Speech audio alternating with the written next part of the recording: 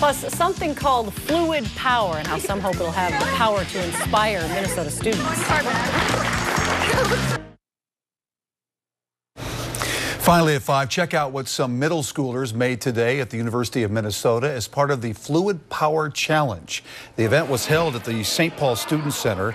Middle school students were broken up into teams and given the assignment to design and build fluid power mechanisms. The machines had to pick up an object from one platform, rotate, and place it on another. The teams were judged on design approach and teamwork.